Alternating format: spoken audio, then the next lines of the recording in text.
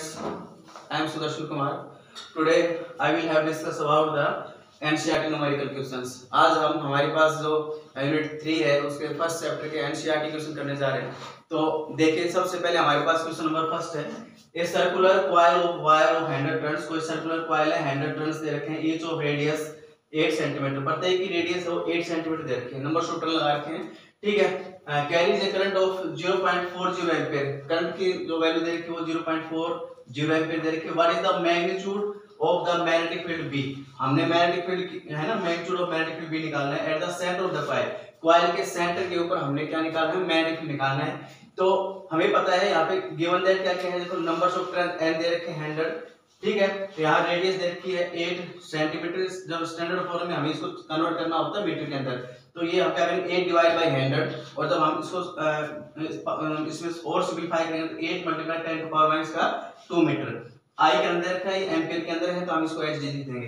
अब हमें पता है कि कोई भी हमारे पास क्या हो, कोई सर्कुलर कॉइल है, ठीक है, उसके सेंटर के ऊपर मैग्नेटिक फील्ड हमें निकालना होता है, तो उसकी वैल्यू आती है b = μ0 4 पाई I/r। अगर n नंबर ऑफ टर्न लगा रखे होते हैं तो n से हम इसको मल्टीप्लाई कर देते हैं, तो μ0 4 पाई होती है, उसकी जो स्टैंडर्ड वैल्यू होती है 10 टू पावर -7 होती है।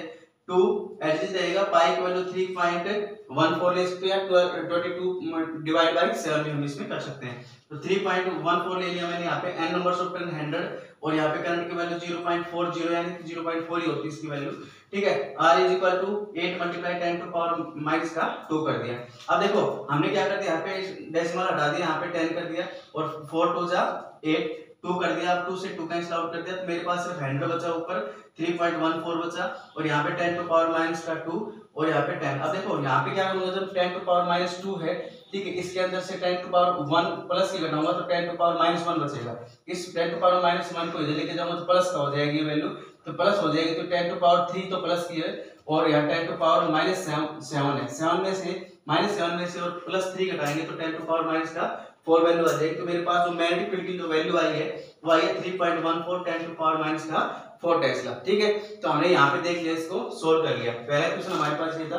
अब सेम टू सेम हमारे पास सेकंड क्वेश्चन है, हमने क्या करना है, देखिए ए लॉन्ग स्ट्रेट वायर, मेरे पास अब स्ट्रेट वायर है, ना कि सर्कुलर नहीं, मेरे पास तो स्ट्रेट वायर है, उसके अंदर 35 एम्पीयर करंट फ्लो कर रहा है, ठीक है। What is the magnitude of the magnetic field B at the point of 20 centimetre from the wire. मेरे पास तो स्ट्रेट वायर है, आई करंट फ्लो कर रहा है, आई की वैल्यू 35 एम्पीयर है, किसी पी पॉइंट के ऊपर जो डिस्टेंस दे रखी है 20 सेंटीमीटर, उसके ऊपर हमें क्या फाइंड आउट करना है, मैग्नेटिक फील्ड। अब यहाँ पे आई दे रखा है, आर दे रखा है, और मैग्नेटिक फील्ड दे रखी है, हमें क्या करना है, b = μ0 4 ठीक है, 2I/r। अब इसका स्ट्रेट वायर होती है ना, और उसके हमने क्या निकालना है, किसी पी पॉइंट के ऊपर मैग्नेटिक फील्ड निकालना होता है, तो उसकी वैल्यू ये होती है μ0 4 2I/r, ठीक है।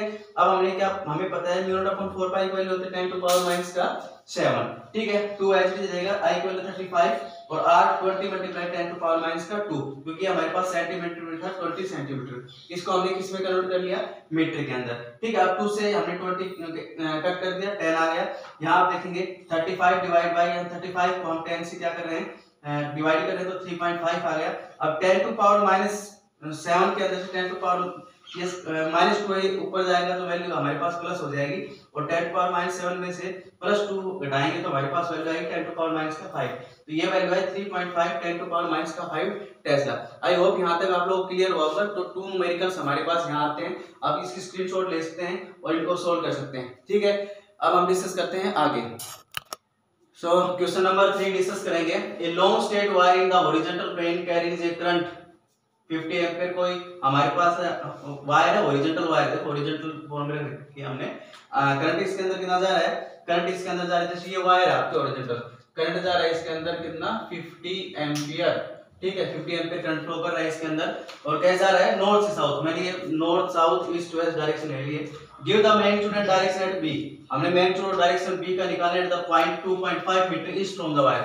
हमने इस ईस्ट पॉइंट के ऊपर 2.5 मीटर डिस्टेंस के ऊपर ईस्ट के ऊपर मैग्नीट्यूड निकाला, मैग्नेटिक फील्ड का डायरेक्शन निकाल लिए, ठीक है। तो यहाँ पे देखो आई की वैल्यू दे रखी है, आर की बी निकालना है, तो वही फॉर्मूला है, लॉन्ग स्ट्रेट वायर है, तो b = μ0 4 2I/r, μ0 4 10 to power -7 value आ जाएगी इसकी। 2 h जाएगा, i की वैल्यू 50, r है 2.5 को सोल्व करेंगे, डेसिमल हमने सोल्व किया तो यहाँ पे ऊपर हम 10 कर लेंगे, तो ये 25 2 जा हमारे पास 50 आ जाएगा, 2 2 2 4। अब देखो 10 टू पावर माइनस 7 ये है 1, हम इसको क्या करेंगे जब plus 10 to power 1 value plus किया, 10 टू पावर माइनस 7 है तो यहाँ पे आ जाएगा माइनस का 6, 4 मल्टीप्लाई 10 टू पावर माइनस का 6 टेस्ला। अब मेन है डायरेक्शन देखने के, देखो राइट हैंड थंब रूल से डायरेक्शन देखेंगे, राइट हैंड थंब रूल से डायरेक्शन देखेंगे तो देखो डाउनवर्ड जाएंगे नॉर्थ से साउथ, तो देखो नॉर्थ से साउथ जाएंगे तो ये हमारे पास परपेंडिकुलर कैसे आता है, तो नॉर्थ से साउथ दिखा रहे हैं हमने, तो ये इस प्रकार से आएगा आउटवर्ड, ठीक है। यानी कि हमारे पास इस प्रकार से हमने दिखाई, इस प्रकार से हम इसको दिखाएंगे तो आउटवर्ड आ रही है, ठीक है। तो इस प्रकार से देखेंगे तो ये हमारे पास कैसे आ रही है डाउनवर्ड, तो इस अपवर्ड, तो यहाँ पे देखो it's act upward perpendicular to the plane of wire, plane of wire, plane of wire है इसके परपेंडिकुलर अपवर्ड डायरेक्शन आएगी, ठीक है। नेक्स्ट क्वेश्चन देखते हैं। सो डियर स्टूडेंट्स, अब नेक्स्ट क्वेश्चन करते हैं। हमारे पास क्वेश्चन नंबर 4 है, हॉरिजॉन्टल ओवरहेड पावर लाइन। मेरे ओवरहेड पावर लाइन होती है ना, जैसे इस प्रकार से कोई वायर है, करंट फ्लो कर रहा है उसके अंदर से, तो इसमें क्या कर रहा है, power lines carries A current of 90 ampere, 90 ampere current जा रहा है ईस्ट टू वेस्ट, ईस्ट से वेस्ट की तरफ करंट जा रहा है। Direction, what is the magnitude and direction of magnetic field due to current 1.5 metre below the lines. हमने इस लाइन के नीचे, ठीक है, 1.5 मीटर डिस्टेंस के ऊपर मैग्नेटिक फील्ड निकालना है, उसकी डायरेक्शन निकालनी है, ठीक है। तो इसमें देखिए आप लोग इसमें देखेंगे कि आपको क्या दे रखा है, आई दे रखा है 90 एंपियर, 90 एंपियर दे रखा है, r equal 1.5 ampere magnetic field निकालना है, b इक्वल म्यू नॉट 4 पाई 2i upon r, mu naught upon 4 पाई की वैल्यू होती है 10 to power -7, 2x is i equal 90, r 1.5 decimal solve करेंगे तो यहाँ पे 10 कर दिया, 15 6 जा 90, 6 2 जा 12, और यहाँ पे 10 टू पावर -6 आ जाएगा, डेसिमल को शिफ्ट करूंगा 1.2 मल्टीप्लाई 10 टू पावर -5 कैसे इसका आंसर आ जाएगा, ठीक है। अब बात आती है कि act towards, it's act towards south, it acts toward south, direction की साइड में साउथ की तरफ, कैसे आप देख सकते हैं यहाँ पे, जैसे हमारे पास यहाँ पे ये करंट जा रहा है, राइट हैंड थंब रूल से करंट जा रहा है इस प्रकार से ईस्ट से वेस्ट, तो यहाँ पे डायरेक्शन की साइड में दिखा रखा है हमने करंट की साउथ की डायरेक्शन, यहाँ पे देखिए साउथ डायरेक्शन में, ठीक है। तो साउथ डायरेक्शन में अभी मैग्नेटिक फील्ड की जो डायरेक्शन होगी उसकी साइड होगी साउथ की तरफ, ठीक है। आई होप ये आपको क्लियर हुआ होगा, okay. So dear students, most important question है हमारे पास question number 5, two concentric coils x and y। मेरे पास कोई टू कंसेंट्रिक कॉइल्स है x and y of radii 16 cm and 10 cm respectively lying in the same plane, vertical plane, vertical plane के अंदर हमने रख रखी है, plane containing the north south direction, और किस कैसे रखी हुई है, नॉर्थ साउथ डायरेक्शन में। तो coil x has 20 turns, coil x है उसके अंदर 20 turns है, and carries a current of 16 ampere, और 16 एम्पीयर करंट उसके अंदर जा रहा है x के अंदर, ठीक है। coil y has 25 turns, coil y है उसके अंदर 25 turns and carries A current of 18 ampere, और करंट कितना जा रहा है इसके अंदर 18 एंपियर, ठीक है।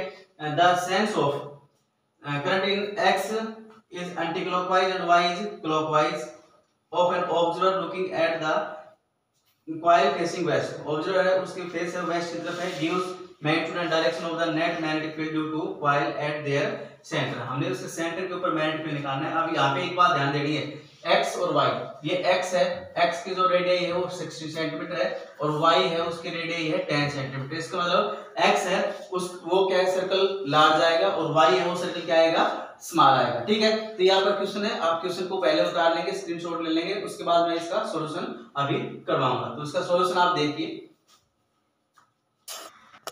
सो डियर स्टूडेंट्स, हमने क्वेश्चंस देखा, अब उस क्वेश्चन को कैसे सोल्व करना देखिए। हमने क्या करना है, यहाँ पे एक टू सर्कुलर वायर ले ली, ठीक है, कॉन्सेंट्रिक वायर है, और एक x और एक y, सर्कुलर लूप है आपकी, ठीक है, कॉइल है x और y। मैंने पहले बता दिया था कि x है उसकी रेडियस ज्यादा है, x की रेडियस है वो 16 सेंटीमीटर है, और जो कॉइल y थी उसकी रेडियस है वो 10 सेंटीमीटर। तो हमने ये ले लिया, x है और ये y। अब x है, कॉइल उसके अंदर करंट जा रहा है कैसे, एंटी क्लॉकवाइज, इसके अंदर जा रहा है क्लॉकवाइज डायरेक्शन में, ठीक है। ये हमने नॉर्थ साउथ, ये ईस्ट वेस्ट डायरेक्शन रिप्रेजेंट कर दी, ठीक है, हमने यहाँ पे देखा।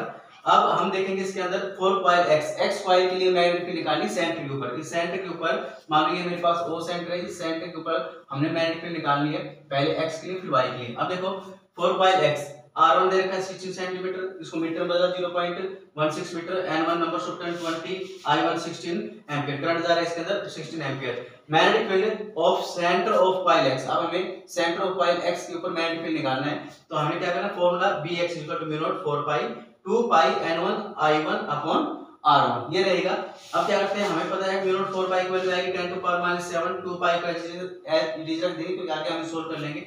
नंबर्स ऑफ टर्न n1 की वैल्यू 20, i1 की 16, यहाँ पे रहेगी 16 एम्पियर और यहाँ पे आपके पास रेडियस है, ये रेडियस आपका ये है 0.16 मीटर। अब क्या करते हैं, डेसिमल सोल्व करते हैं। डेसिमल सोल्व करेंगे तो यहाँ पे 100 ले लिया, यहाँ 16 से 16 कैंसिल आउट हो गया तो वैल्यू आ गई मेरे पास 2 2 जा 4 और यहाँ पाई और हमने क्या कर दिया ये 100 और ये 10 टू पावर 3 प्लस की और 10 टू पावर 3 हमारे पास क्या हो जाएगा 10 टू पावर 3 वैल्यू प्लस की आ गई और 10 टू पावर माइनस 7 रहेगा। इनको मल्टीप्लाई करेंगे तो देखो यहाँ पे ये पॉजिटिव है ये नेगेटिव है तो इसके अंदर से हमारे पास जो वैल्यू बचेगी वो 10 टू पावर माइनस का 4 टेस्ला रहेगी। ठीक है, तो 4 पाई multiply 10 to power 4 Tesla. Direction towards east. अब डायरेक्शन कैसे रहेगी, ईस्ट की तरफ रहेगी। राइट हैंड थंब रूल से डायरेक्शन देखेंगे।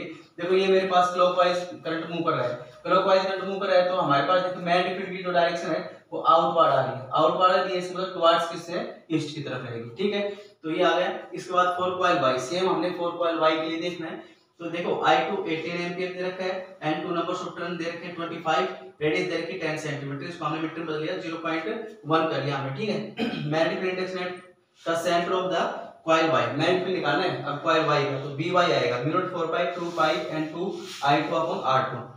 म्यू नॉट 4 पाई को 10 टू पावर माइनस 7, ठीक है, 2 पाई को एज रख दिया, N2 को हमने किया N2 25, I2 हमारे पास 18, R2 की वैल्यू 0.1 और 0.1 के लिए हमने सोल्व कर लिया, यहाँ पे ये 10 आ गया। अब जब हम इसको सोल्व करेंगे तो देखो यहाँ पे हमने किया 25 टू 50 और 18 को जब मल्टीप्लाई करेंगे तो 900 टर्न्स आएंगे। 900 को मैंने चेंज किया, यह है 9 मल्टीप्लाई 10 टू पावर 2 और 10 और था तो 10 टू पावर 3 आ गई। अब 10 टू पावर 3 ये वैल्यू है पॉजिटिव और 10 टू पावर 7 ये है तो 10 टू पावर कितनी बचेगी यहाँ पे 4, तो 9 पाई मल्टीप्लाई 10 टू पावर माइनस का 4 यहाँ पे आंसर आ जाएगा। अब देखो नेट मैग्नेटिक फील्ड निकालनी है। अब देखो यहाँ पे मैग्नेटिक फील्ड By की है वो ज्यादा आ रही है और Bx की वैल्यू आ रही है वो कम आ रही है। ठीक है, तो हमने क्या करना है By में से Bx घटा देंगे। ठीक है, तो 9 पाई multiply 10 to power minus 4 Tesla में से 4 पाई multiply 10 to power minus 4 Tesla घटा देंगे तो ये आ जाएगा 5 पाई मल्टीप्लाई 10 टू पावर माइनस का 4 टेस्ला। और 5 पाई को जब हम सोल्व करेंगे तो इसमें 22 डिवाइड बाय 7 से मल्टीप्लाई करेंगे तो हमारे पास नेट वैल्यू आएगी वो आएगी 1.6 मल्टीप्लाई 10 टू पावर माइनस का 3 टेस्ला टुवर्ड्स वेस्ट। क्योंकि वेस्ट कैसे आई हमने देखा इसके अंदर देखेंगे यहाँ पे आपका क्लॉकवाइज करंट जा रहा है, क्लॉकवाइज करंट जा रहा है तो डायरेक्शन ऑफ मैग्नेटिक फील्ड होगी वो किस साइड होगी टुवर्ड्स वेस्ट। और यहाँ पे वेस्ट की जो वैल्यू है वाई कॉइल है उसी की मैग्नेटिक फील्ड क्या आ रहा है ज्यादा है तो डायरेक्शन किस साइड में होगी जो नेट मैग्नेटिक फील्ड उसकी डायरेक्शन होगी towards waste. I hope dear students ये आप लोगों को समझ में आया होगा और इसको अच्छे से अपने प्रिपेयर करें, अपनी स्क्रीनशॉट ले लें और इस वीडियो को लाइक शेयर और सब्सक्राइब जरूर करें। और इसी के साथ इस वीडियो को हम कंप्लीट करते हैं। Thank you, having nice day.